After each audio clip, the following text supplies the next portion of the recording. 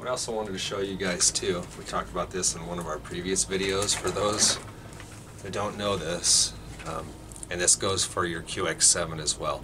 When you hold your page button, you get telemetry screens. And you can hit page again and you can have multiple telemetry screens show up. I only have one screen here, so it's only going to show one. I only have one set up. But yeah, you hold the page and you can have bold readout. So, I'll show you. When we plug in our V-Brain, I love the look of them. So we got that plugged in. I look at my telemetry output. All those beautiful numbers. So to do that, and this applies about the same, just a little bit different key sequence because you have the dials, but page, menu, and exit buttons are still the same. So to set those up, you go into your model. You already have your model set up, so you're just going to tap menu and page, find the page for, we're looking for the telemetry page, so I'm going to keep going.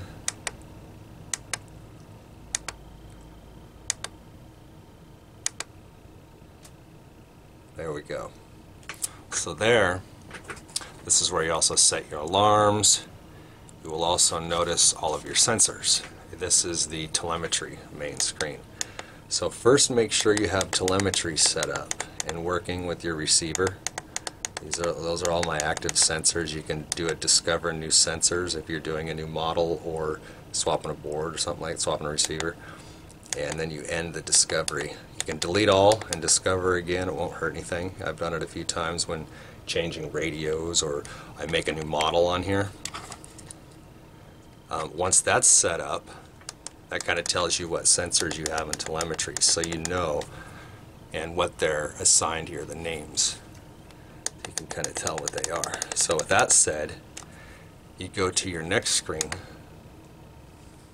and that is your display. You have a display, and you can have multiple pages here. I think if you keep going down,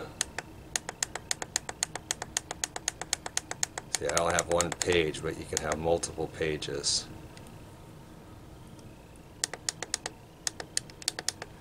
And up at the very top, right up at the very top, it asks what is your voltage source and your altitude. VFAS, and this has a barometer. The V-Brain light, Mockingbird has a barometer. Those two items are what's going to show up if you exit back on the main screen up here at the top. So you have voltage of my radio, voltage of my craft, and then altitude is on there too. So now you saw those screens that I set up. Let's go back into there. So you go on model and keep going to that telemetry screen. Oop, went too far. If you hold page, it goes back. Okay, so there we are. So if I go down, what I did, and we'll do an example here. That's page 1. So if I'm going to add another one, there's an open spot. I'm going to enter on that guy. Yeah, do an enter on that guy over here.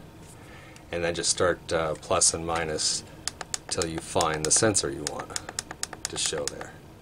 And you might have to toggle through like your controls like throttle, aileron, rudder, all that stuff. And you hold it down and you can get way down there. You can start getting into, there we go. So such as cells, you can have your cell count. VFAS, that's my actual craft battery. You can have date, time, all that stuff. But anyway, you get it. I'll go all the way back up. I'm holding minus to go back to make that one blank because I don't want anything actually in that one. So I'm going to exit that. So you can see what ones I have set up in those rows. That correlates if we go back to my main screen, hold page, see there they are. So nice and labeled, nice and bright and bold. They're really nice. Not that you look at those when you're flying, but when I'm on the bench, when I'm working, when I'm testing things, if I'm out in the field, even at events. I'll look at these to make sure, because there's a lot of things going on. You know, you're at a race. I'm going to power this down. It's probably getting warm. I'm on the high video transmitter setting. So let's unplug that dude. Telemetry lost. But yeah, such as an event, you have to pull your goggles out for everything to make sure everything's working when you plug in.